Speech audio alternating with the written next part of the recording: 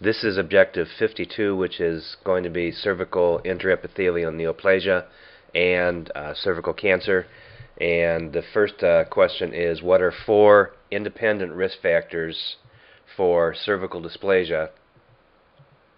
And the obvious answer is going to be HPV, and then people will usually put down early intercourse, multiple partners, etc. But what you have to remember is that there are other risk factors, and we'll talk about HPV separately, but the other ones you have to watch out for are also smoking, because the carcinogens that show up in bronchial mucus also show up in cervical mucus, immunosuppression, and that's obviously things like HIV. And remember that cervical cancer and HIV is one of the AIDS defining criteria now. And this sounds redundant, but to have cervical cancer you have to have a cervix, and the reason for that is that you have to have a transformation zone. For HPV, remember that the differentiation is high risk and low risk. The low risk types, which are the cause of warts, are 6 and 11, and the high risk types are 16 and 18, most important, and then the ones in the 30s. And if they ask you about how it works, HPV makes E6 and E7. E6 will bind with P53 and turn it off. E7 will bind with the retinoblastoma tumor suppressor and turn it off, and then you have uncontrolled growth. Remember, the transformation zone is normal, and this goes along with the idea of having the 2-hit theory for any kind of cancer. A normal tissue that undergoes metaplasia is more likely to become malignant. And a perfect example of that is Barrett's esophagus, where your squamous metaplasia becomes glandular, and this is a higher risk for esophageal cancer. Here is a normal transformation zone. Not sure how likely it is they could ever show this, but if you look at it, this is not a great picture, but if you look at the detail, you can see the gland openings out here. And once you see the gland openings, then you know you're in the transformation zone. When you see the junction here, that's the inner squamo-columnar junction. Out here somewhere is the outer junction, which is much less important, and then inside here is the endocervix. Here's a patient that comes in with postcoital bleeding, and we know that postcoital bleeding is suggestive of cervical cancer. And you see this ragged-looking cervix here, and you see these, what looks like just blood coming out, but actually a lot of this is actually atypical vessels. And here's this abnormal-looking tissue which has entirely replaced the cervix, and this is all full-blown cancer. For pap smears, remember that they are going to trick you and try and get you to treat a patient based on the pap smear. That's like doing a radical mastectomy based on a mammogram. This is a screening tool. You don't make a diagnosis. Pap smears are an indication for a biopsy or a conization, but not for actual treatment. The current start age is 21. This has been dropped. 3 years of sexual activity is not a reason to start someone before 21. Don't fall for that. The yearly exams are also being replaced by exams every 2 years until you're 30. So now we say you start at 21 and go every 2 years until you're 30. At age 30, you have a couple of choices.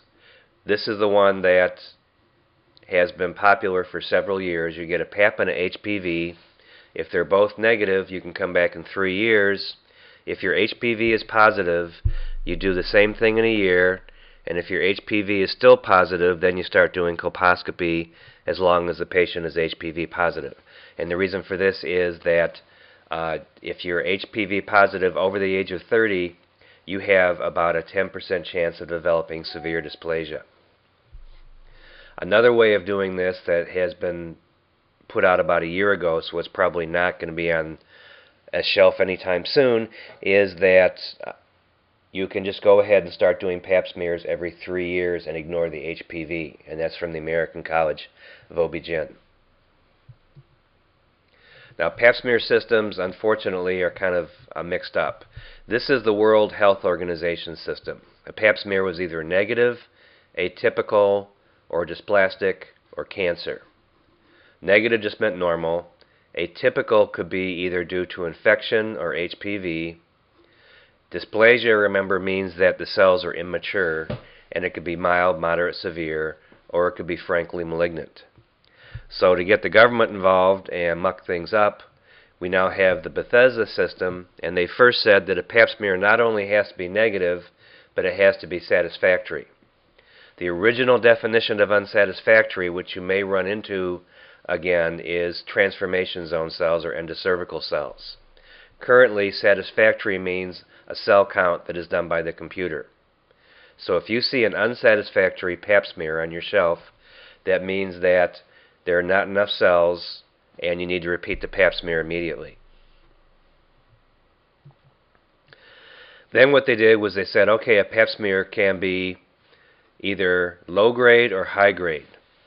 Low grade SIL means squamous intraepithelial lesion, and that replaces CIN. And they said low grade can be either HPV or mild dysplasia. High grade can be moderate or severe dysplasia, and cancer is still cancer.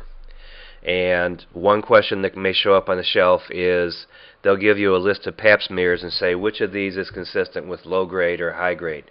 And you have to match low grade to these two and high grade to these two. And again, this is kind of tricky, but a pap smear can be unsatisfactory and positive or satisfactory and positive. It doesn't matter. Now to make it more confusing, there are some pap smears that just don't fit. So this is atypical squamous cells of undetermined significance. And the way to remember it is we don't know what it is, so don't ask us.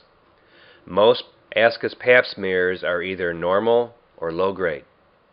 Very few are cancer, and somewhere around 15%, if it's confirmed, are high grade. The chance of being cancer is probably less than 1,000. Unfortunately, they also had a category called AGUS, atypical glandular cells of undetermined significance, and it turned out that this is a bad category. A lot of these are high grade, and a few are cancer. And as you know, OBGYNs are not the brightest lamps in the street, so we got ASCUS and AGUS mixed up, and patients died. So they turned around and said, oops, we're going to call AGUS AGC. So if you see AGC on the shelf exam or the boards, that is at least as bad as a high-grade PAP and maybe worse. And we'll come back to how to manage it. This is a histologic example of what dysplasia looks like. Normally, on the bottom, you have your basal cells, and those are supposed to look abnormal. And then as you mature, the cells become flattened, and they eventually lose their nuclei on the top. When you have low grade, which is mild, moderate, or severe changes, the immature cells take up more and more until they're full thickness, and then finally with invasive cancer you turn around and you invade the basement membrane. So typically CIN or mild dysplasia, CIN1 is 1/3, CIN2 is 2/3, and CIN3 is complete replacement. And again, invasion means you have to go through the basement membrane. The next thing is how you manage pap smears. So the first question is, you're given a patient that has an ASCUS pap smear. Remember, those are usually normal or low grade. Give 3 choices for your management. So this is one thing you do need to memorize. If you have an ASCUS pap smear, you can do 3 things. You can repeat the pap smear twice. You can do high-risk HPV testing. Remember, if they tell you that it shows up being low risk, that means it's not a problem and you wouldn't do anything. Or you can send the patient right to colposcopy. Now remember that they do talk about cost on the shelf and the boards, so keep in mind that this costs 10 times as much as either this or this. So the answers they want are either this or this. And since HPV is very popular right now, this would be the one I would expect them to hit you with. If you're HPV positive, then you get sent to colposcopy. Now for the rest of these, if someone has a satisfactory and negative pap smear, you repeat it either in 1 year or 2 years if you're between 20 and 30, or 3 years if you have no history, and you're over 30. If you have a past history, you would do it in a year. And again, that's something that they probably will not get in too much detail about because those are optional choices. Remember, unsatisfactory should be repeated right away because you didn't really do it. Ask us, we talked about 3 choices, and then everybody else gets colposcopy. Low grade, high grade, and AGC. Remember that AGC, since it's abnormal gland cells, could actually be endometrial cancer. So you also do an endometrial biopsy. Now, the next question is, what do you do after your colposcopy? This is something that they don't typically ask a lot about, and I would be surprised if they did. And in case you haven't noticed, the residents don't really know it either. So the idea here is that if your pap smear was low grade and your biopsy was negative or low grade, you watch them. And don't worry about the details, but you do the same thing. You can get 2 pap smears or an HPV. However, anytime you see a biopsy that is high grade, which means moderate or severe dysplasia, if the biopsy is high grade, you're going to treat the patient. And treatment can either be ablation or conization. Probably everybody who has rotated around Wayne State is just seeing conization done, which is usually a LEEP or a cold knife cone or a laser cone. Now, if your if your pap smear was a high-grade pap and you're doing colposcopy, the options get a little more confusing. But the idea here is, if somebody has a high-grade pap, you are less likely to watch them. And again, this is probably not stuff we have to worry about, but you are either going to go ahead and do conization, and the conization can be a LEEP or a cold knife cone, or you're going to watch them very carefully and bring them back several times. Microinvasion refers to 1 or 2 millimeters up to 3 millimeters of invasion, and that is treated with conization, especially by a cold knife cone. That is beyond what I think they should ever ask you. And remember that if your colposcopy biopsies show actual invasion, you need to treat them as if they have cervical cancer, because they do, and we'll come back to that. So, a 55-year-old menopausal female has a pap smear showing AGC. You know that with AGC you're going to do colposcopy, and also because AGC might be endometrial cancer, we're going to do an endometrial biopsy. And if you look at all of these, none of these come close except for this one.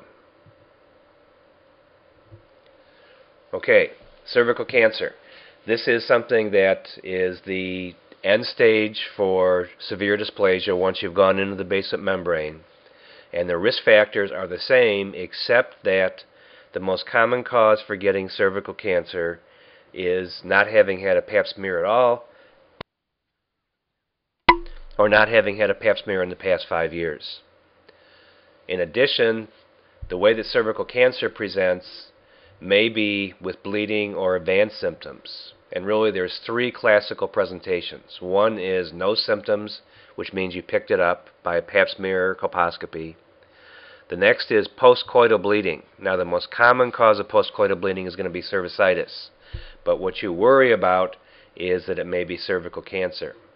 And then if somebody has advanced cervical cancer, which means it's filled the pelvis, it's pushing against the pelvic sidewall, you can have what's called the terrible triad, which means lymphedema, sciatica, and hydronephrosis.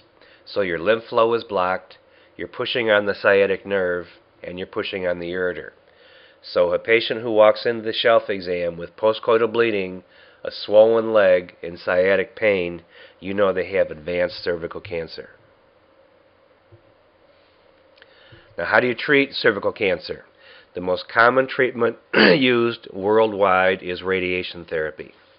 And in the US and Europe, we also add chemotherapy to make it more radiosensitive.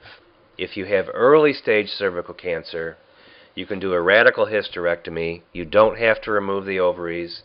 And since this is a carcinoma, which is spread lymphatically, we also do a lymph node dissection. You can still do radiation therapy at any stage when you have invasion. The preferred treatment For early stage cancer, however, is going to be a rad hist because there's fewer complications. If somebody has recurrent disease, in the majority of cases, these can't be cured. They can be treated, but they can't be cured. The exception is if somebody presents with a central recurrence, that would be initially treated with radiation, and then if that failed, you would do a pelvic excineration, and if you've had surgery, that's our version of an AP resection with a little more thrown in. So essentially, you remove all the pelvic organs.